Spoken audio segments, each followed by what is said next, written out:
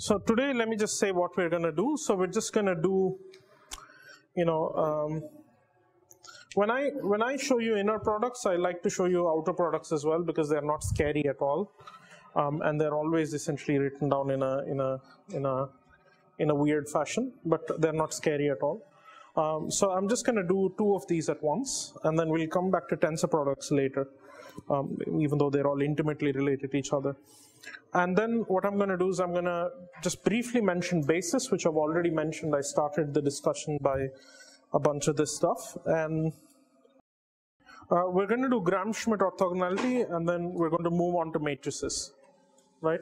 Transformations of vectors and matrices and so on and so forth. So, so I'm just going to move on. So this is not a linear algebra course, as you can probably tell. But what this is it's emergency relief. Like essentially all I'm trying to do is give you the concepts from linear algebra that I know you should have, but perhaps you don't.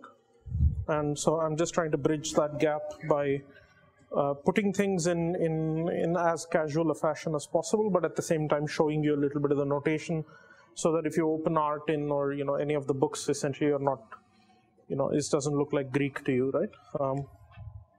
Any more so than it actually is. Okay, any questions, comments from last class?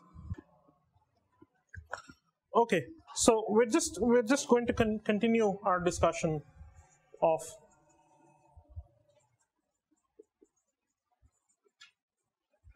right.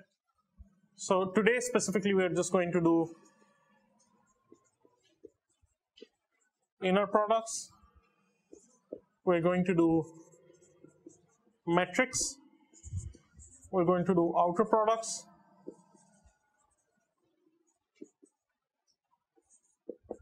We're going to do basis.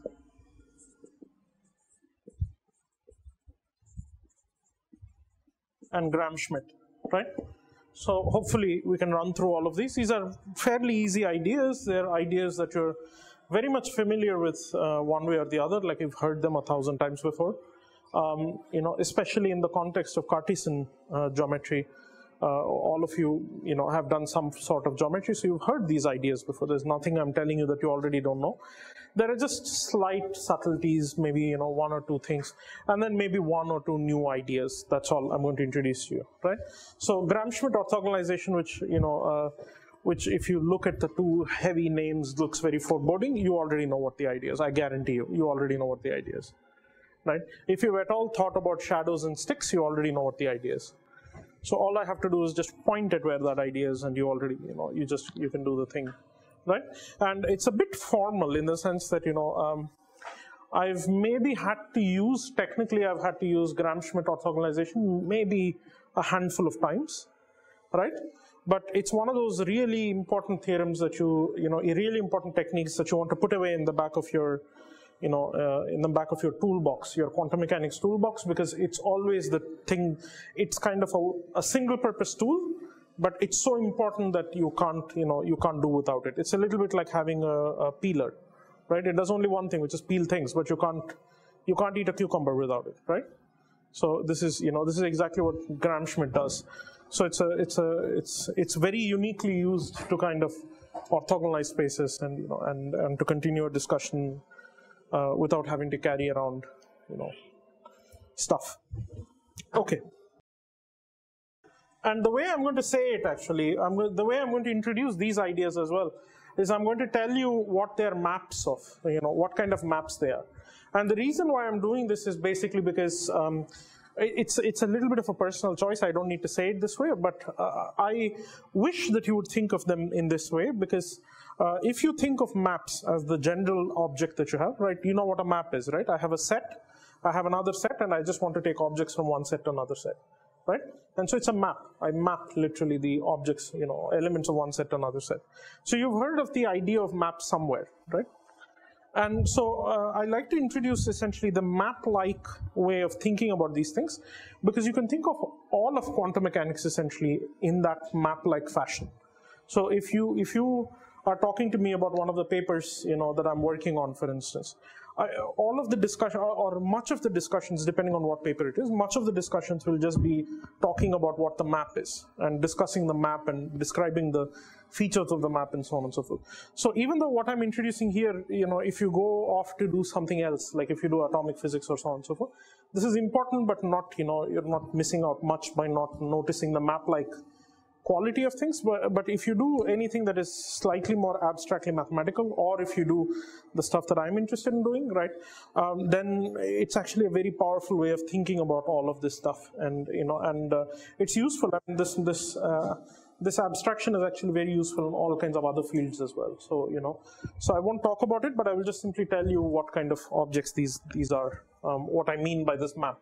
So let's begin. Actually, let me show it to you right away without kind of right, again, so the way I invite you to think about this stuff is the following, which is I give you two vectors, right? And now what all can you make with those two vectors? Suppose I say I give you two vectors and you can return anything you want to me. Can you return a scalar? Yes, we'll see. In fact, a good definition of doing that, a map that takes two vectors and spits out a scalar, is essentially just the inner product. Can you return a vector? Give me an example. A cross product, right? So it's a map from, bilinear map from vectors to vectors, right? What about, there are some, there's some subtle features there, but let's just ignore that for the moment. What about, I give you two vectors and I want you to return a matrix to me. Can you do that? Come again? Column vectors. What do you do with column vectors? I give you two vectors and I want you to return a matrix to me. Multiply them element by element, right? So I give you vectors A and vector B and I want you to return a matrix M. Mij is essentially Aibj. That works, right? So on and so forth. So on and so forth, right? So you're not scared when you essentially look at, you can ask what quantity am I interested in? I'm making a measurement in quantum mechanics, so I'm often interested in what? A probability, right? So I want a quantity which will produce a probability at the end of the day, and that's essentially, transition rates, probabilities. These are the reasons why we're actually doing inner products, right? But if I said, no, actually I have a machine and I put some light in and some light comes out, right? So the light that's going in is a quantum state, which means it has a vector-like description. The light that's coming out is a quantum state, which means it has another vector-like description. So I want to take vectors to vectors, right? And you can ask what is the map of these things, right? So on and so forth. So that's the reason why I want to essentially make this map-like thinking part of your, discussion if I can, right? So inner products are bilinear maps, right?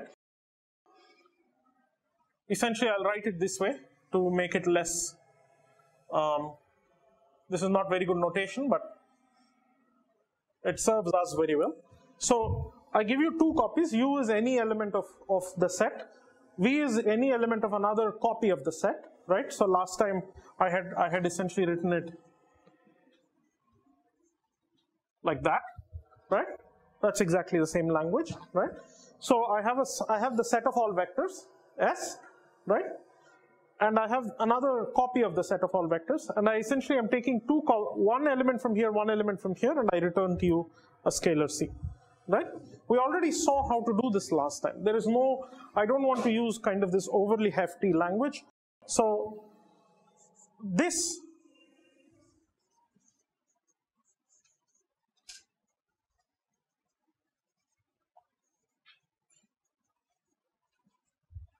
right, is for all practical purposes the only inner product that we want, that we need essentially, right? There's nothing strange or crazy about it, except for one simple fact of subtlety that you have to keep track, which is that there is a star there, right? There is a simple point of subtlety, which is that you have this complex conjugation, right? Can anyone try and guess why we need the complex conjugation? Never mind the mathematicians. Why do we need the complex conjugation over there? To get positive numbers, right? Numbers. So let's start with numbers, because essentially what you want is if you have we don't want complex numbers, we want reals, right? So we want reals to begin with, right? And then what you're going to notice, as you've already intuited, is that if I replace u with v, right, v inner product with v, under this definition essentially is the mod square of numbers, and the sum of the mod square of numbers, which is positive semi-definite, right? Positive semi-definite, which means 0 or greater than 0, right? So for this reason, this is a very good definition of inner product, right? Is everyone on the same page? You see what I did? We started with the Stern-Gerlach, right? All of these experiments which produced linearity, which suggested very heavily that we should use linear theories, right? Underneath. So what I'm doing is I'm saying, okay, linearity, I've got that from the experiment, I'll take it and run with it, right? So how do I run with it? I construct linear vector spaces, right? I already know Born's rule, which you cannot get out of any kind of theoretical framework easily. Let's take that as an input to the theory, right? So it's one of the axioms of quantum mechanics, right? The interpretational bit of quantum mechanics. So if you take that, if you take the axioms of quantum mechanics and add Born's rule in there as the way to translate probabilities, right, to theory, to physical theory, then what you need is something that takes you from vectors to numbers, or vectors and operators to numbers, as we'll see, right? And this procedure of getting numbers out are these inner products, right? So there's nothing very strange or clever about it. I just want you to, perhaps clever, but there's nothing strange about any of this, right? So I want to write down the properties that an inner product should satisfy.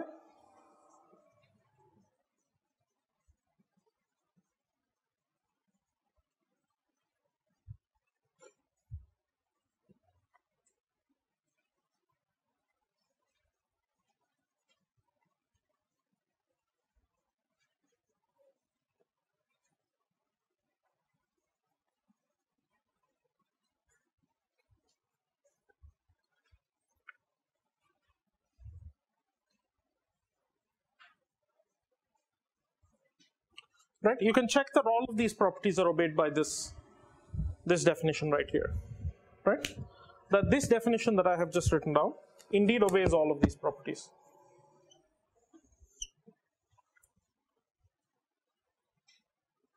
Right?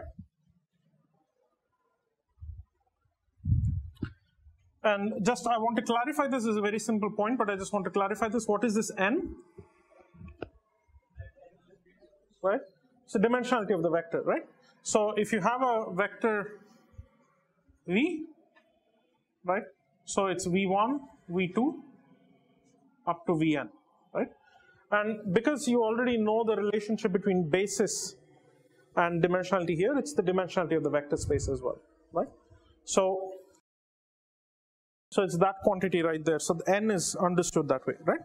Now, whenever you have this kind of a quantity, it should remind you of something. Does this remind you of anything? What is the Euclidean distance between two vectors? Right? Square root of x1 minus x2 square plus y1 minus y2 square, right? That object essentially exactly looks like that. If you take x1 minus x2 as a vector r, then that's just the inner product of r with r. Square root is the length of the vector, right? So essentially what this does is it relates us very, very naturally to this notion of metrics as well, right?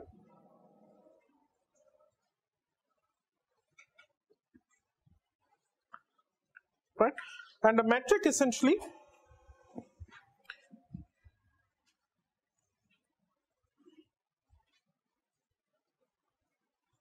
I'll write it in this language essentially, in the vector language, right? And a metric should satisfy essentially a set of relationships. The first of this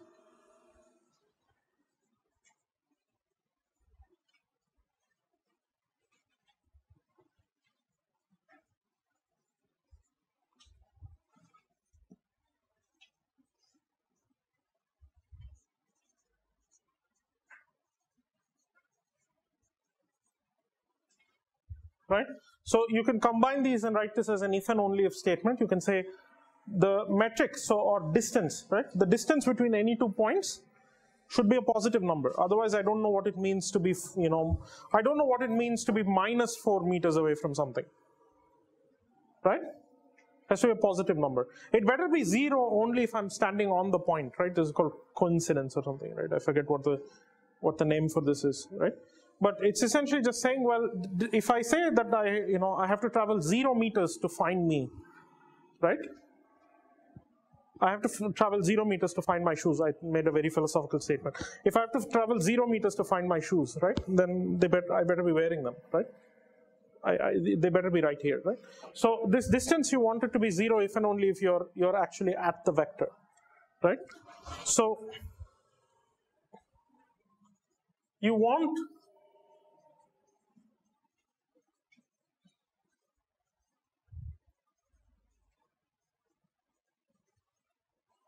right?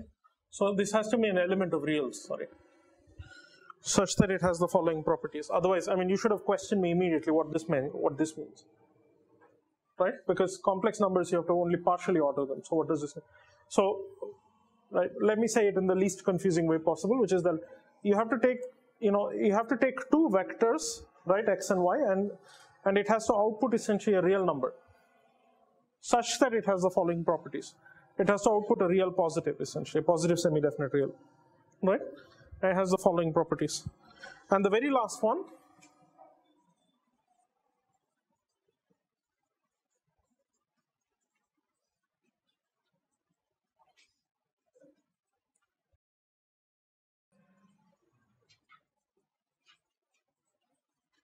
right? So this thing is essentially just positivity, right? This I think is called coincidence, like check if that's what it's called. This is symmetry. Does anyone know if this is what it's called? And this is triangle inequality.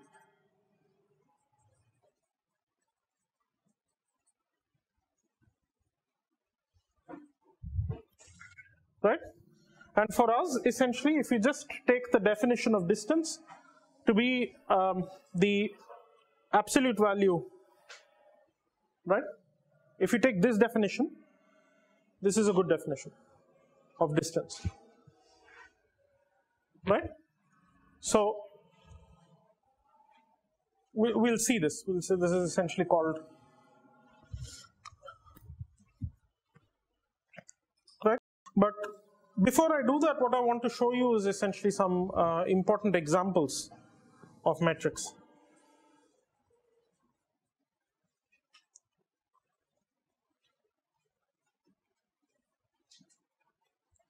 Right?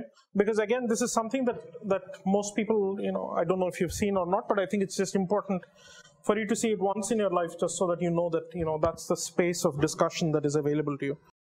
So the first example that I want to write down is what's called a discrete metric. And I define discrete metric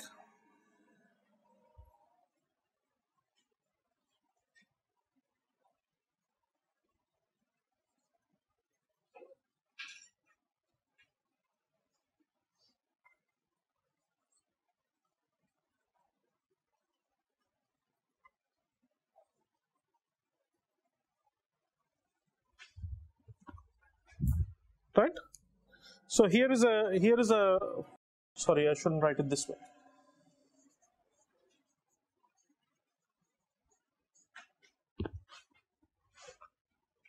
Right?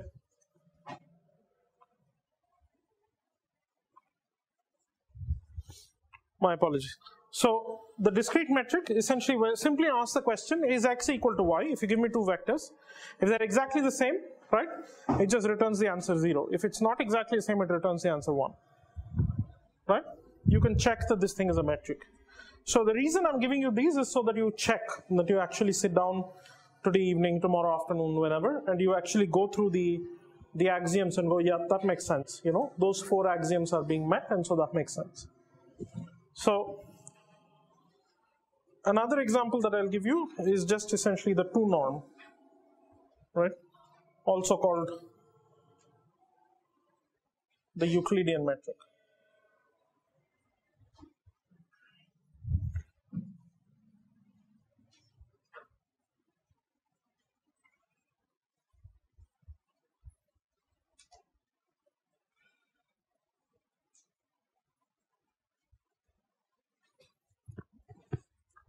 right? You should check that this thing also obeys it. My favorite one to show you,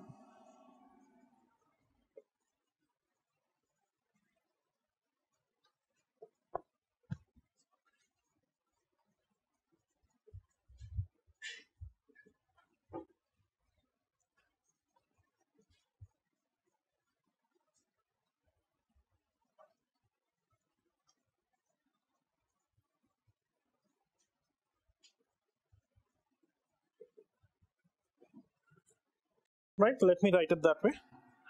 So this is also a metric, right? So have you already guessed why this is called the taxicab metric? Right? So if you imagine essentially a part of the city which is perfectly laid out in squares like this, right? To good approximation, right? So parts of New York City have this. If you want to go from there to there and you want to hire a cab, right? What's that person going to do? He's not going to fly you like that. That's not the way that person's going to travel, right? If you get into a taxi cab, what this person's going to do is that. So what you want is the absolute distance in the x direction and the absolute distance in the y direction. And you want to add them, and that's how much money you're going to give to this taxi person, right? The driver of the taxi cab. So that's the reason why this metric is defined that way, right? So what I want you to do, I'm not going to dwell on this stuff at all. So what I want you to do is essentially go home and inspect these examples and convince yourself that indeed they're metrics, right? Do this because what this will do is it will sharpen your notion of these mathematical quantities that have been introduced to you almost on an ad hoc basis, right? So when you were in school or in undergrad, they just said, oh, does it not make sense that you would take a rope and this would be the length and, this kind of a definition. Now we're replacing with essentially the same intuition, but slightly more the next level of math, right? We're just introducing one more layer of math in there so that we can comfortably discuss metrics that don't look like metrics, right? That don't immediately kind of, that don't make sense to us immediately. We can accept or reject them, right? The reason why this is important, again, is because if you want to think of the space in which quantum mechanics exists, then part of what you have to do is you have to think about the distance between different things. If you start thinking in those grand terms, then you will actually have to construct metrics that look slightly weird at first, but they're fully justified, right? So the path for that construction is going to be us understanding exactly how metrics are defined, so on and so forth. So I just wanted to add this into your little bit of education about metrics, right? So again, if those of you who bothered to stare at the homework, there's already a ton of problems and so on and so forth surrounding these concepts. So and I'm also giving you examples here that I urge you to prove. So there is more than enough work that I'm leaving behind essentially for you to kind of yeah.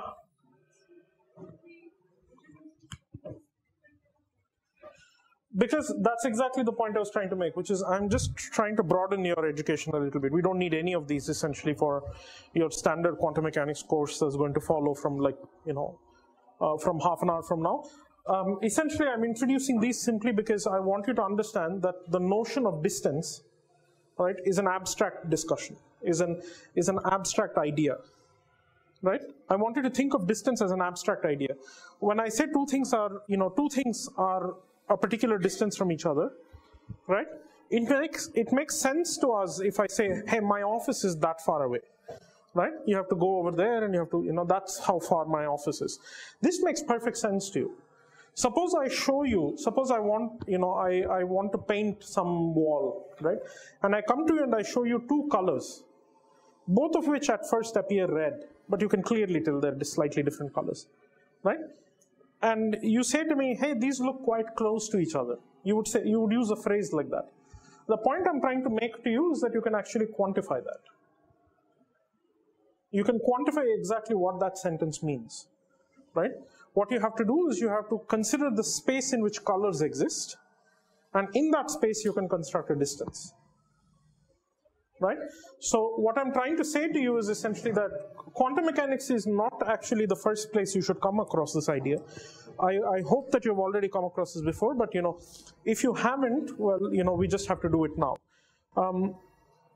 So let me show you that example that I just said. How do you represent all colors? Right?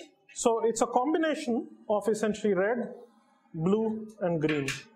And why have I drawn a triangle? Because if I take 50% blue, 50% red, 50% green, right, I'm actually incredibly bad at colors. You get whatever color is in the middle there. Does anyone know? Is anyone good with colors? Red plus green divided by 2? Greenish red, I like it. Greenish red, yes, Forever you're on video alongside with me, expressing your disinterest in colors, right? So whatever this color is, and if you take exact center, so on the other hand, if you take blue and red, right? When I slide along this axis, I'm sliding along the blue-red axis, right? So pure blue is over there, pure green is over there, and pure red is over there. Of course, I can denote them by a vector, right? I can denote them by these 3 vectors. And if I mix them by some probability, so I say I mix green with probability P, red with probability 1 minus P, I'm actually traveling along this line. What I mean is my paint is made of 70% green, 30% red, right? The paint that I'm going to paint the wall with. On the other hand, if I choose a different proportion of green, red, and blue, I traverse this entire thing, right? So now you can answer the question that we asked before, which is, you can say, hey, there are 2 colors that look kind of reddish. How far are they from each other? There is the answer, right? So what I am actually trying to teach you without, saying it out loud in terms of, in too mathematical a language, is that what you have to do is you have to take the space that you're interested in. In our case, it will be quantum states, right? Wave functions. And you have to consider the geometry of those quantum states. Where do they live? What is the space that they live on? And once you put down the geometry of the quantum states, you can put down the distances between several states, right? Again, this is not a discussion I want to really take on in this class, but because I'm doing vector spaces, I like to introduce 2-3 concepts that will take you if you just spend another 20 minutes outside class, you can glean a huge amount more about quantum states and how to think about them and so on and so forth, right? This is important because if you're doing an experiment, right, and you say, I want to produce this particular thing, I want to produce, the first excited state of the hydrogen atom, right, in this particular configuration. I write down all the details for you. Now, the question that I can ask you is, how close did you get in an experiment, right? I give you a laser beam and I say, please tell me what this laser beam is, right? You want to characterize it, so you want to write down the quantum state for the laser beam, right? So the question is, how close to a given ideal scenario did you get in an actual experiment? To answer these kinds of how close questions, you have to pursue this mathematics, right? And that's the reason that I'm introducing this to you. I think it's very, very important and is essentially, well, I mean, by the by, I mean, this is, in some complicated fashion, this is exactly what you're going to learn in your GR courses as well. I mean, in a different setting, this is what you're going to learn in GR courses as well, which is how to properly metricize spaces, right? And how to write down distances and so on and so on. This is, I mean, you're going to do this in 17 places, right? And so that's the reason that I wanted to introduce this to you. Not to confuse you, but hopefully to actually enlighten the space that, that these metrics are sitting in, right? So bottom line, it depends on what you're interested in, right?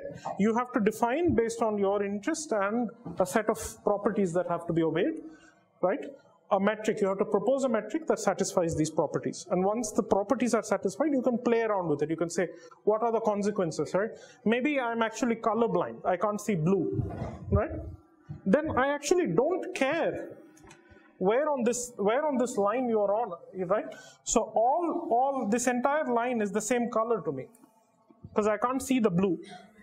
All I can see is the proportion of green and red. If that's the case, then the distance measure that you would propose would be different for me, right? Would simply ignore that degree of freedom that I can't see, right? So on and so forth. You should play with this idea. It's a very powerful, it's a very cute, it's a very powerful idea, and it's available everywhere. I mean, it's available in classical mechanics, statistics, so on and so forth, probability theories, right? So you should play with this idea particularly. This is an example of a probability space, by the way, because I'm just mixing with some probability. So some point here actually is defined as probability P for me to have green, probability Q for me to, probability P for me to have red, probability Q for me to have green, and probability 1 minus P minus Q to have blue, right? So that's the blue, that's the red, and that's the green, right? So it's actually a two-dimensional probability vector, three-dimensional, probability vector, right? And that's cool. You learned something today, right? So the next time somebody says, oh, that wall is white, you can actually quantify this. How white, right? I mean, how do you think Asian Paints or any of these paint companies work? In the background, they have proper distance measures. So they know. I mean, they'll sell it to the customers as cayenne or whatever. Like I can't even pronounce these names. Like turquoise, and they'll use all these fashionable words so that customers like them. But in the background, they're just probability vectors, right? So so that's So I just wanted to. So that's the definition of inner products and metrics, right? Now, the idea that you had proposed, I think, if I give you two vectors and I want you to produce a matrix for me, right? Suggest a way to do it, right? The one that he said, right? So what you can do essentially is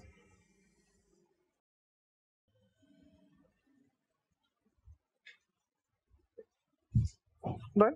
So let me say it before, or let me say it this way, right? So what we just saw was I give you two vectors, right? And you give me back essentially a complex number. And what we saw was a nice way of doing it, a way that avoids essentially some traps, right? A properly defined way of doing it.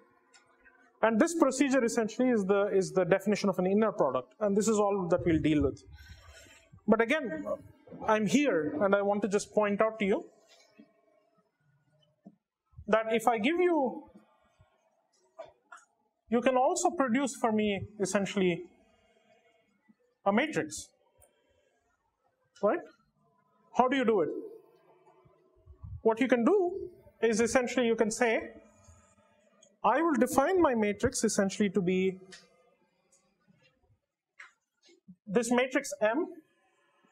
The ijth element of this will be ui vj star. I choose this definition. You could have chosen ui star vj, you could have chosen ui vj, so on and so forth, right? You could have chosen any number of things. This star, this complex conjugation is a choice of mine, right? So what does this matrix look like? So let's write it out. The matrix M, if I write it out in full-blown glory, right? So let me write it for a three-dimensional vector.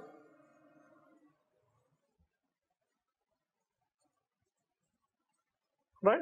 So I take the V and I have to do star. Right? Now what do I get?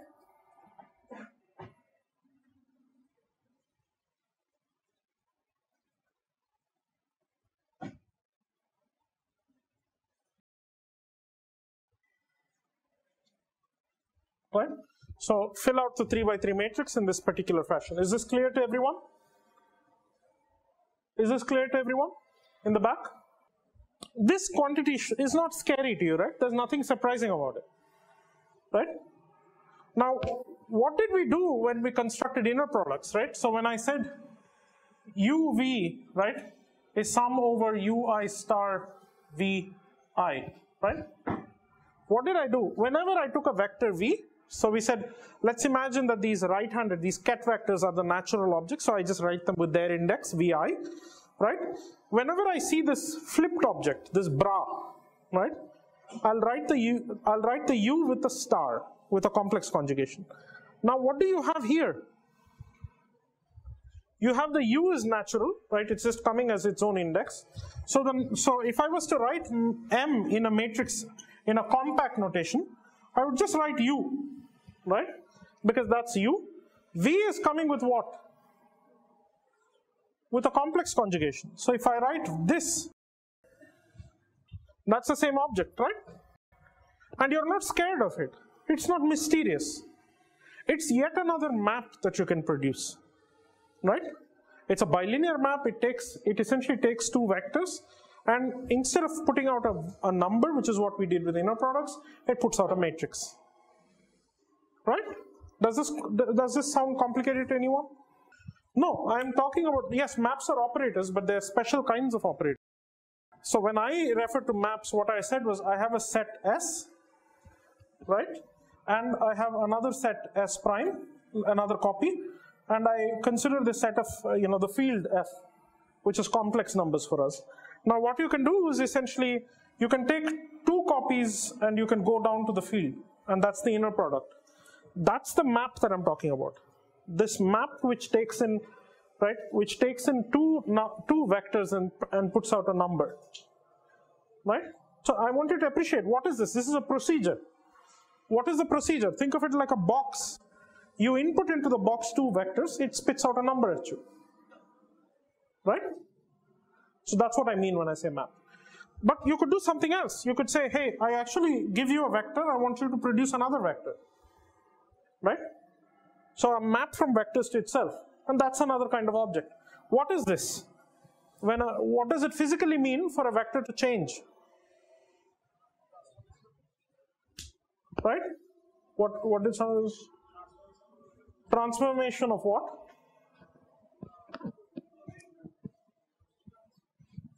Transformation of the vector. What is a vector? For us, what is a vector? For us, when we're studying quantum mechanics. Right? It's the description of what is happening, right? It's the underlying thing that you tell me what the quantum state is, right? Which is just a vector. You tell me what the quantum state is, and I can tell you what is happening. All the physics of what is happening, I can just tell you back again, right? So for us, a vector is actually what's happening.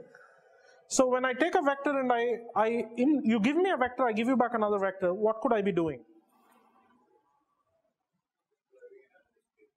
Come again? Describing another state, but it's this state changing to another state.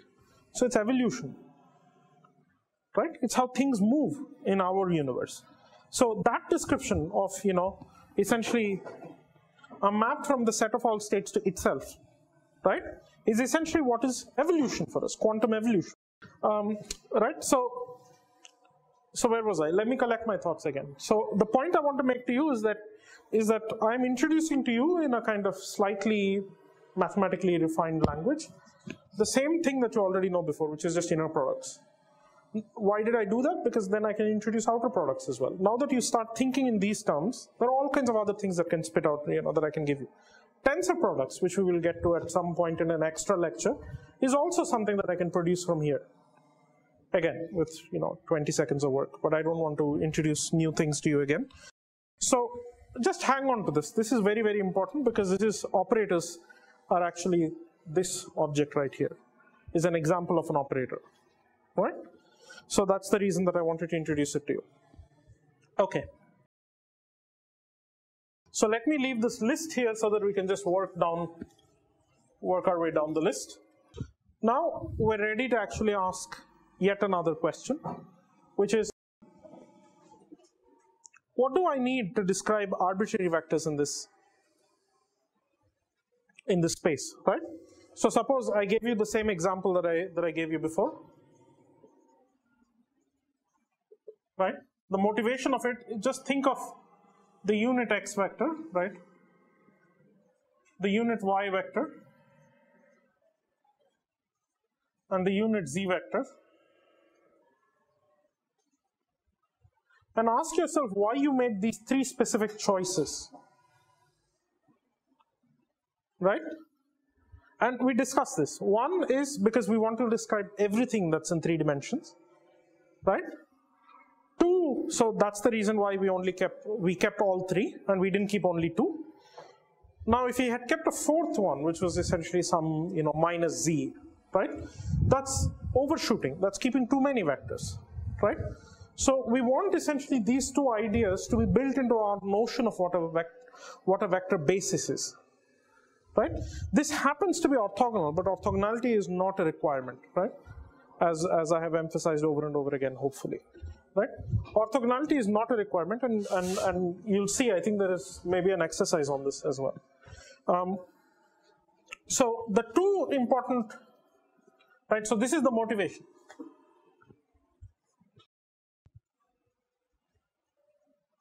Right?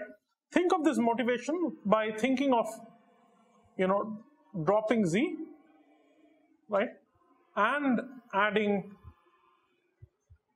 minus z. Both of these are unnecessary things to do, or rather, both of these are not allowed in the definition of what a basis is. So that's the reason why I wrote those things down, and hopefully that intuition remains with you. But a basis, sorry, is there a question? Is somebody asking me something?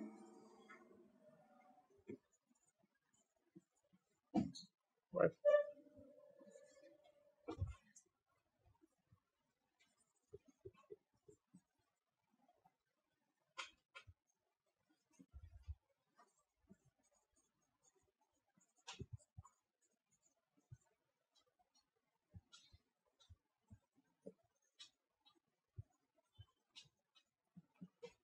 It satisfies only two conditions. One,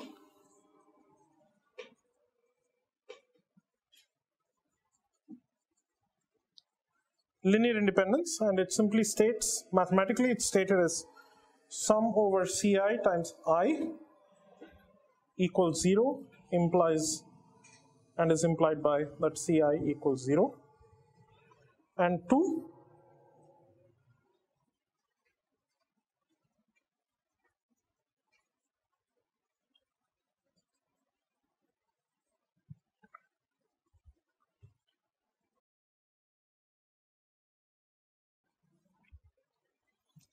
right?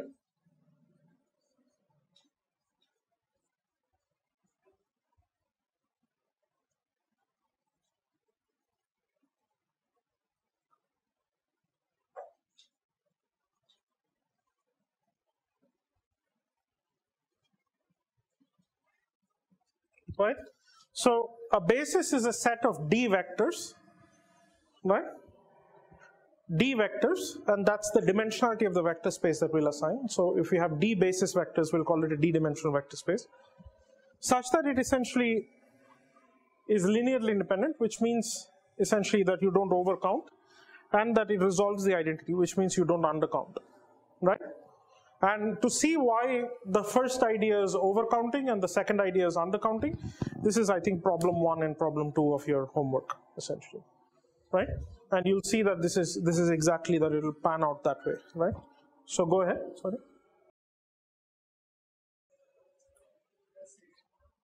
Oh, sorry, this is just the identity matrix, and that's what that is. Yeah, so the reason for it, I'll tell you the kind of the simple way of thinking about it, and you can think through this point is the following.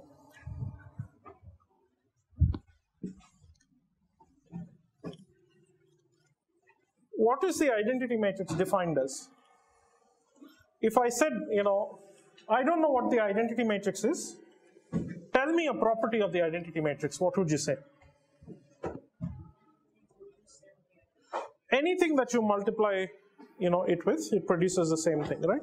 So essentially, the understanding that you have of the identity matrix is identity matrix times any vector is the vector itself, right? For all vectors that are essentially part of the set, right? Part of the vector space, right? Now you can see the connection between these two things. This is undercounting, right? This is do not undercount.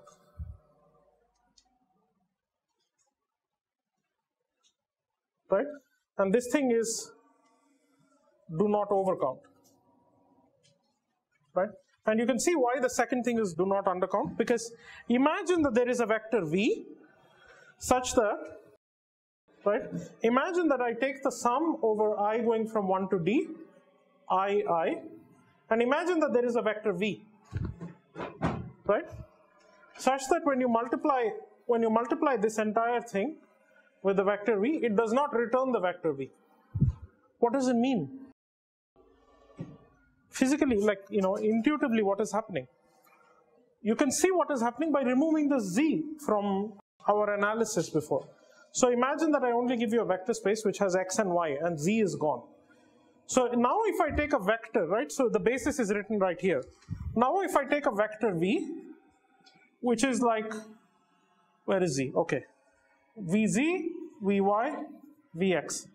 If I take a vector v like this, right, and I multiply essentially x on this and y on this, so I'm removing from my basis z, right? So I'm playing this game. What is this? This is the outer product of a vector with itself. We just defined it. And you can just check that this is essentially 0, 0, 0, 0, 0, 0, 0, 0, 1. This is what this vector is. You can just check this by the definition that I gave you. Likewise, this is 0, 0, 0, 0, 1, 0, 0, 0, 0. So this object, I can write what this is. It's 0, 1, 1 along the diagonals, and then zeros everywhere. Now I take this object, and I think that this is my identity. Right? I think that this is my identity. So what I do is I say, let me check by multiplying with the vector v. So I get 0, 0, 0, 0, 1, 0, 0, 0, 1 on vz, vy, and vx, right? What does this produce? 3 zeros acting on this is 0, 0, 1, 0 acting on this is vy, 0, 0, 1 acting on this is vx. So you see the upper number has disappeared, right? The upper number has disappeared. What does it mean? Any vector v which is off the plane, if you multiply with your identity, which is not a correct identity, it doesn't return the same vector. If it's in the plane, then it returns the vector. Right? So that's the resolution of identity. What it says is, it says because any vector, right, because the identity operator is defined as the operator that if when you multiply it with any vector returns the same vector, check that this is true. Check that this is true. Right? For our purposes, essentially in finite dimensions, if you just add all the vectors in this particular fashion, the outer product is defined for you. If you add all of the, you take all of the outer products and you just add all of those matrices, what you will end up with, the object that you will end up with, if it's just the identity matrix, which is just ones along the diagonal in d dimensions, you're done. It's proof that this thing is just the resolution of identity, right? It resolves the identity. This is the way to say it, right? So that's the, yeah, go for it. No. Orthogonality is not a requirement. Yes, so what you need to establish is linear independence as well, right? And, sorry, what was the example? 1, 0, 0, okay. 1, 1, 0 and 1, 1, 1. Yeah, those are linear independent. Yeah. Yes, so what you have to do, I don't know, yeah, always this happens, your dual space looks weird. So my definition of outer product, which is just to flip and then write the stars, is you have to work on that, essentially. There are two procedures, right? The procedure that literally that we will use essentially is to Gram-Schmidt orthogonalize that space, and you have orthogonal vectors, no problems, you just proceed as before, right? There is the mathematician's approach, which essentially involves defining your dual in some funny way so that you recover the identity operator. It's perfectly, there's nothing funny about it. It's perfectly consistent, right? No, yes, there is just some scale factors that you have to multiply things with, such that when you multiply them with scale factors, everything goes back, right? This is a complicated discussion. Let's just leave it alone for the moment, right? So, but anyway, I mean, the real point is that every time that, I have an example. I even have an example here that I'm refusing to write down, because last year and the years before, people have just gotten confused by this. It takes them on a tangent which I don't want to go, right? But just come after the class and I'll show you the example, right? Okay, so essentially what we are going to do is the following, right? So the question that he's asking, let me just summarize my point about the question that he's asking. The question that he's asking is, if your basis is not orthonormal, right? You just told me that my basis doesn't have to be orthonormal. Agar orthonormal nahi hai, so what do I do? What do I do if the basis is not orthonormal, right? And my answer to you is essentially you just Gram-Schmidt it, right? This is a procedure, this is a machine of mathematical formula, right? Which takes in essentially vectors that are not orthogonal and outputs vectors that are orthogonal, right? And so with this procedure, essentially you can just ignore the previous problem, right? Which is, I would just say, is the least satisfying answer that I can give you.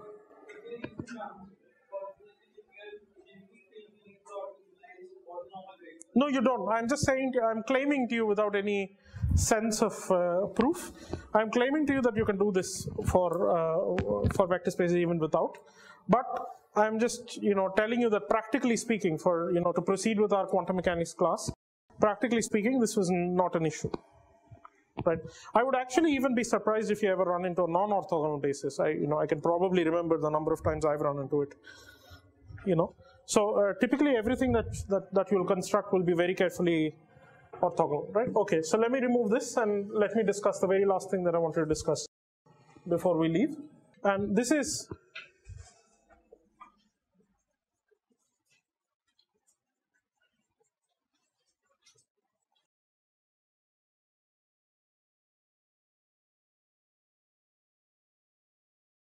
this procedure is called Gram-Schmidt orthogonalization, right?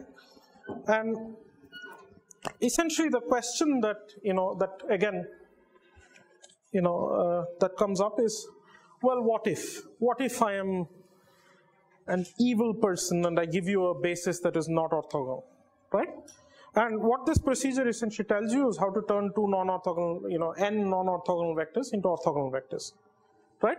But let's just do it. I promise to you that, you already know Gram-Schmidt orthogonalization, right? So let's just do it. Let's do it in pictures, right? Suppose I want you to describe vectors in 2 dimensions, and I give you these two basis vectors. So this is the unit x, and this is the unit y, right? You can describe every vector now, right? Just something x plus something y. Suppose I'm strange, right?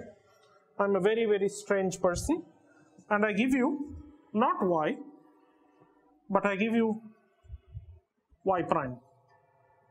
It's a unit vector, but it's pointed somewhere else. What will you do? What will you do practically? I give you x and y prime and I say, please construct vectors. Do whatever you want.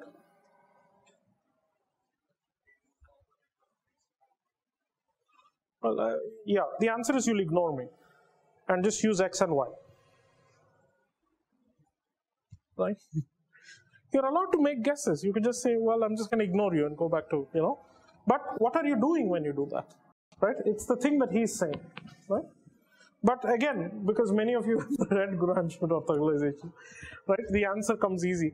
So what you should have done, right, is just ignored me and use the y-axis anyway, right? And then when I come back to you and say, what is this y-axis? I don't recognize a y-axis. I gave you a y prime. You can say, hey, yeah, but these two are related to each other. You know how you gave me a y prime, right? If you just drop the shadow, which you know how to do, what is the shadow of two vectors, right? It's given by the dot product, right? So if I just take the shadow, then part of it's the x, the original one that you gave me, and the other part is what I'm calling y, right? Is that perfectly obvious to everyone? This geometric construction is exactly what you would do. You would just essentially use the orthonormal basis that is constructed out of x, so you leave the first one. So step number 1, whatever I give you, suppose I don't even give you two orthogonal vectors, two normalized vectors. I just give you some vector x and some other vector y. I give you two random vectors, right?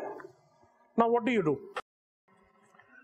Well, you'll take essentially x and you will construct an x which is just x divided by the length of x. right? So take x and essentially output the unit vector that points in the same direction, normalize the vector, right? This is what the first step you would do. The second step you would do is take y, right, and essentially remove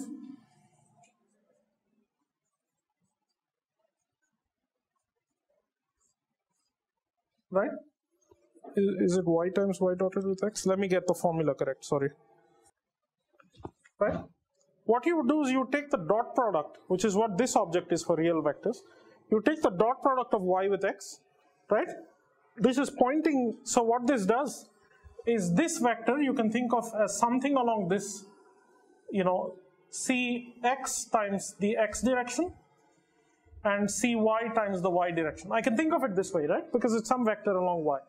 So what you would do essentially is you would say, you would take y, right, which is cx times x plus cy times y, and you would ask what is y dot x. This is just cx, right? Now if you take y minus y dot x dot times the x vector, this is just the definition of cy times y. Agreed? Everyone on the same page? If we just divide by cy, that's just y. Right? That's the exact same procedure that I've written here. Right? So now if I just turn all of these into our new notation of kets, right? What I would do is I would take x and I would remove essentially the length of x. Right? This thing is the square root of x with itself. That thing is a positive semi-definite number, so, right? What is the only reason that this procedure would fail?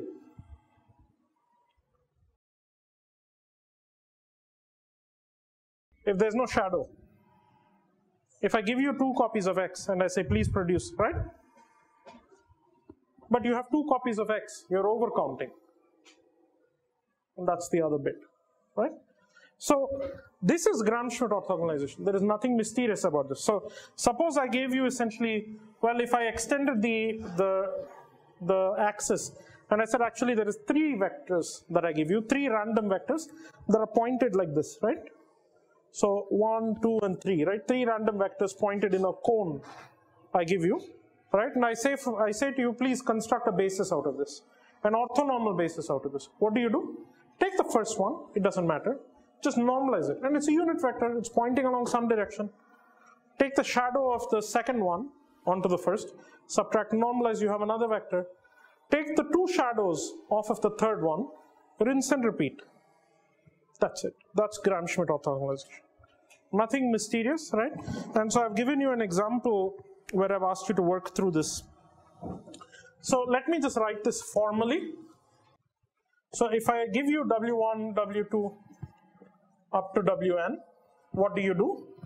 You construct V1, which is W1 divided by the norm of W1. You construct Vk plus 1, which is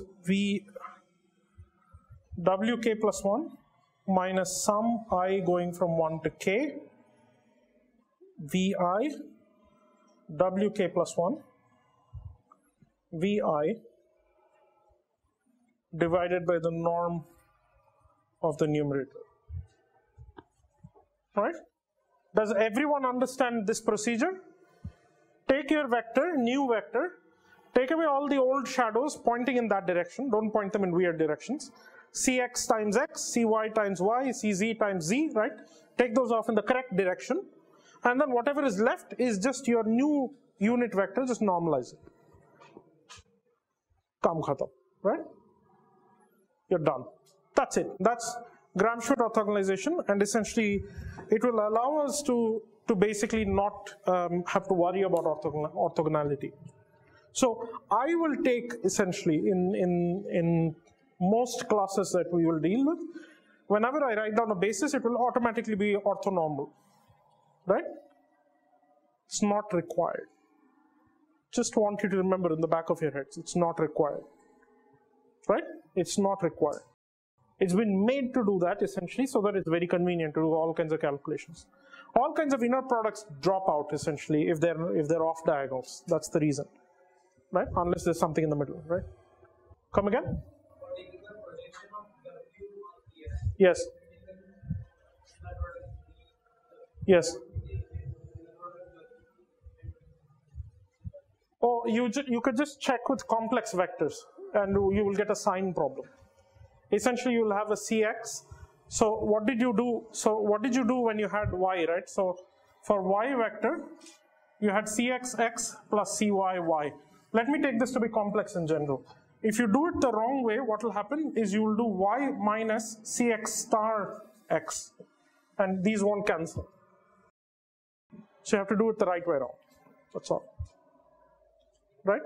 So let me stop here, and then what we'll do next class onwards is essentially just move on to matrices, right? We'll chug along. I'll introduce unitary operators, I'll introduce Hermitian operators, anti-Hermitian operators, the whole shebang. Like, I mean, next class we're essentially going to see the whole spectrum of, several operators are going to be very, very important.